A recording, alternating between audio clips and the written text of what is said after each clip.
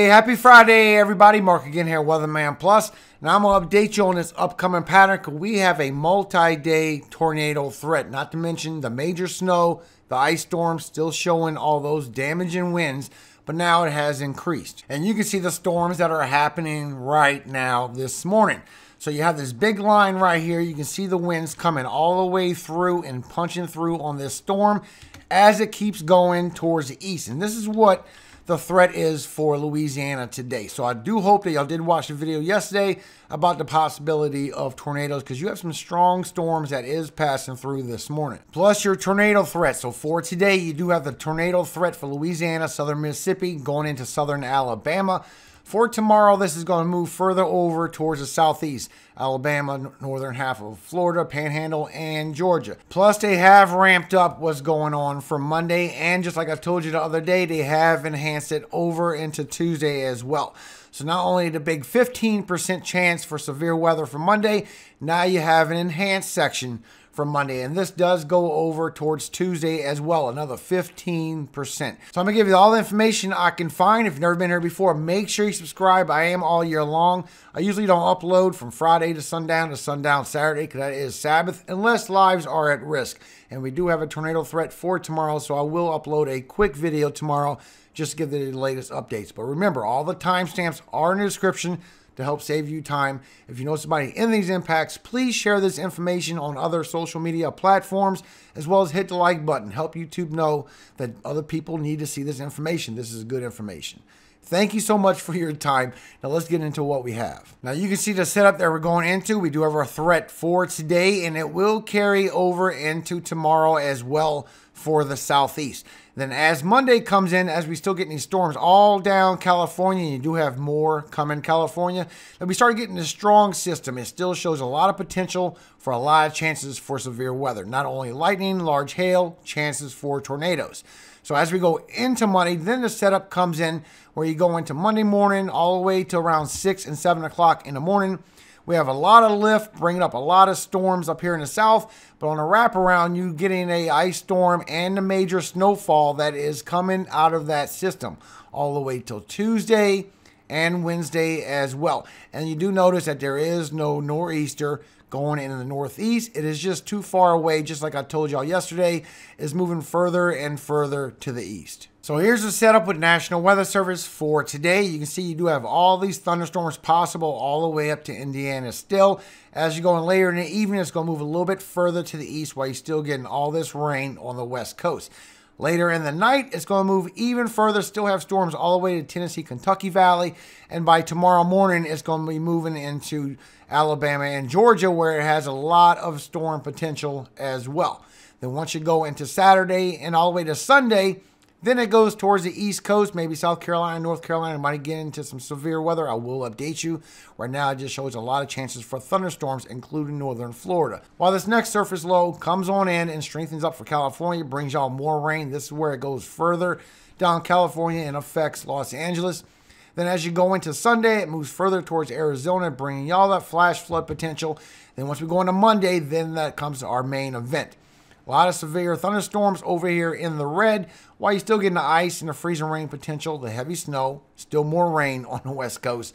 And as you go into Tuesday, you see it still transitions to where it's going to be a lot of rainfall with the snow. So that northern track did pan out. The southern track Euro took kind of faded away, and both of them are kind of meeting up together right in between, not southern, not northern. I will show you. So a lot of you will see a lot of rain. You will see it mix over to freezing rain, some ice, then some snow, and maybe even some rain again after that. But you can see as it goes up towards Wednesday, towards the East Coast, all you're going to be getting is rainfall. And as you go through Thursday and Friday, your surface low is way offshore. No snowfall predicted. But there is a chance for a little bit. Now you can also see with your dew points as you go through today. It does raise up to a lot of strong dew points, but once you get out of the morning, then it stays right around Louisiana with some storms. But the main part of the dew points, the strongest part, does switch into southern Mississippi by early this morning and go towards southern Alabama as you go into the afternoon and a little bit of the panhandle of Florida. Then as you go through tomorrow, then the dew points raise right back up for Georgia, South Carolina, even the coast of North Carolina, while you do have some storm systems that do pass through with some strong cells, especially in the afternoon. Now, I'm not seeing a widespread tornado outbreak, but I do see a few chances where tornadoes can pop up. Now, when you look at your lift, you can see you have a lot of lift all morning long for Louisiana, for Mississippi. But as you go into the later morning, you can see that all these winds are pushing through with some nice downbursts. But you can see it does switch over towards noon, towards Panhandle of Florida, towards southern Alabama. Then it dissipates as you get into the afternoon. While for tomorrow, it raises right back up for southern Alabama, Panhandle of Florida, and it goes into Georgia and South Carolina as well. Now, you don't have a lot of lift. Even SIPs don't see a big chance for severe weather for tomorrow, especially for tornadoes. But National Weather Service does see that chance, so I will upload for tomorrow. So for today, you still have a 2% chance of tornadoes for Louisiana, southern Mississippi, southern Alabama, and a tip of the Panhandle of Florida. And this includes New Orleans, Louisiana, Baton Rouge, Louisiana, Mobile, Alabama, Metairie, Louisiana, and Gulfport, Mississippi. And you can see right here on HRRR that as these storms brew up, really strong storms, even have that chance for those winds, as you can see right here, the bowing out. But as you go later in the day, you start getting some cells that pop up in front of this cold front.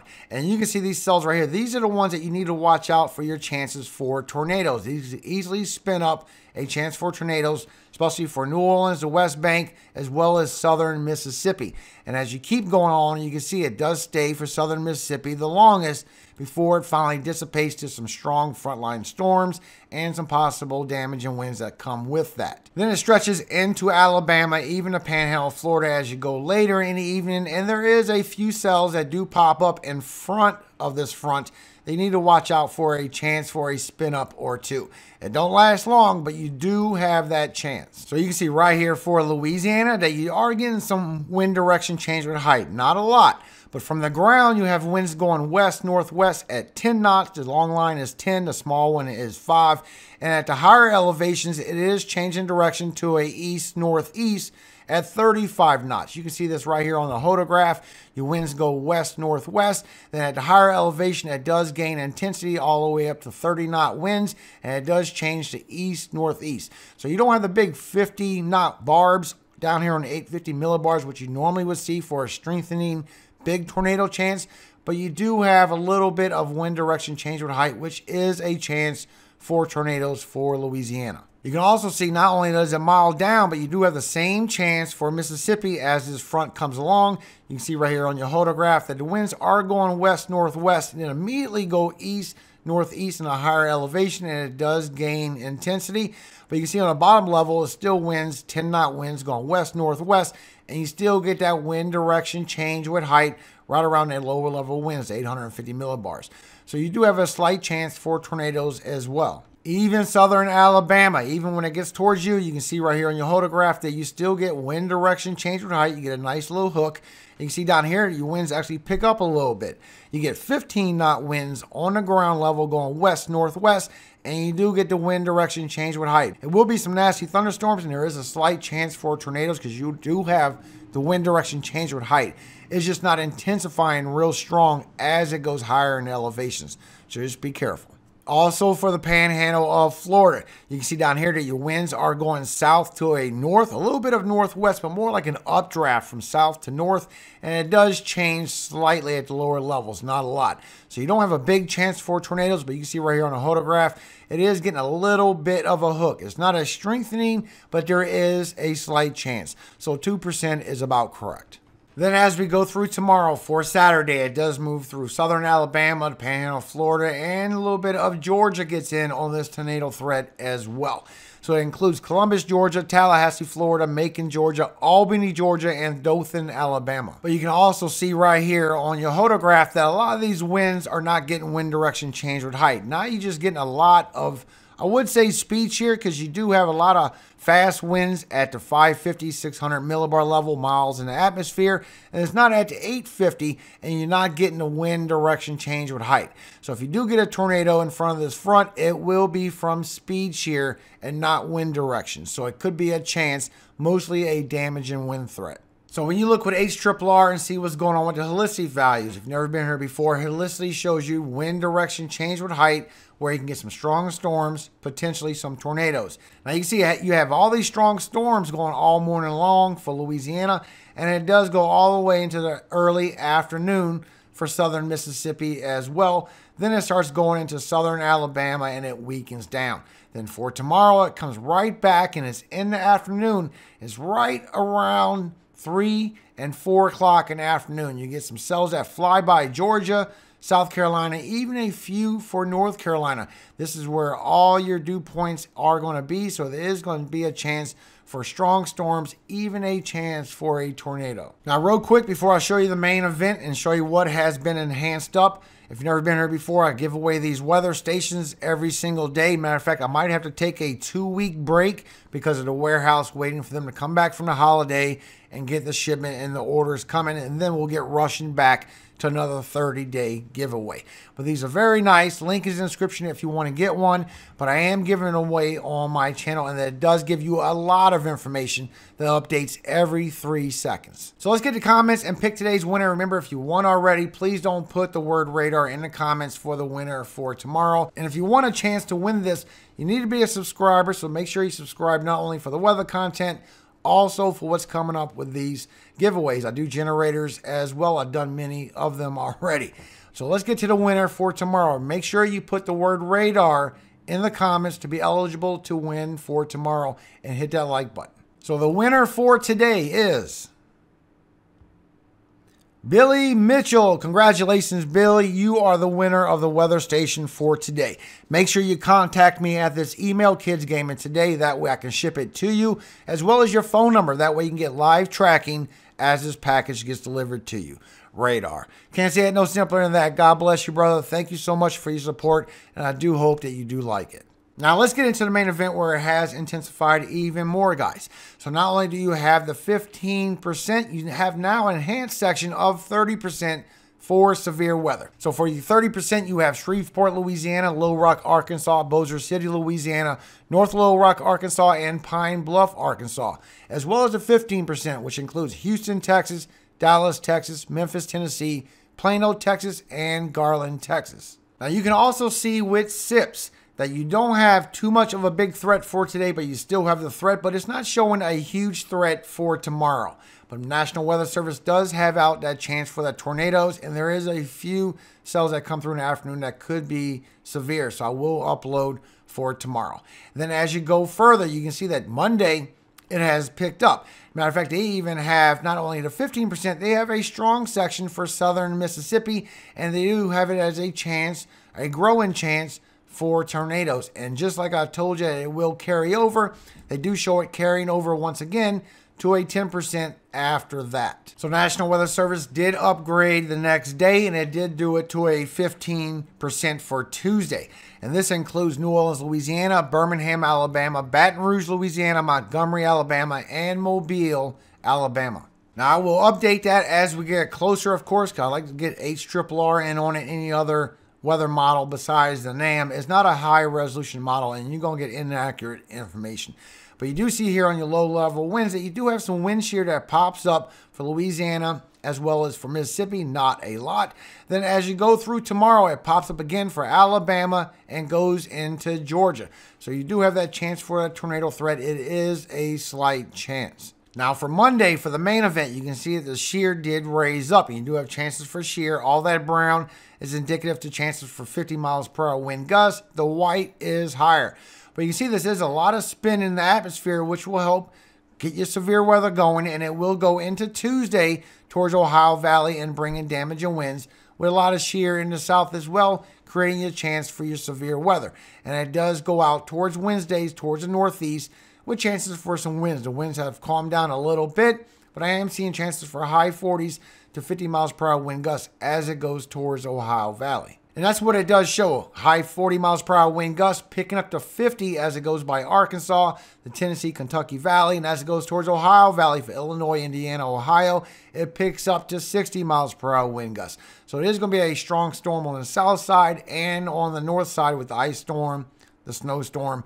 And as it goes through the northeast, there's chances for 50, even on the edge of 60 miles per hour wind gusts as it leaves. And this will be bringing a lot of heavy rainfall as well. So you can see with National Weather Service, the next 2 days of rainfall. As you go 3 days, that's when it's kind of not so serious, except for California. You're still getting a lot of rain. But once you go 5 days into that main event, then it adds up a lot more rain for the West Coast. Also what's in the South. All this red is all 2 to 3 inches. And once you get to that yellow and that orange, it starts becoming 5 inches or more. And 7 days, it grows even more, especially for the West Coast. 5 to 7 inches going all the way down towards Los Angeles. I did update this a few days ago on this atmospheric river flood. If you did watch that, you will be prepared for that. At the same time, you can see it gets a lot for the southeast.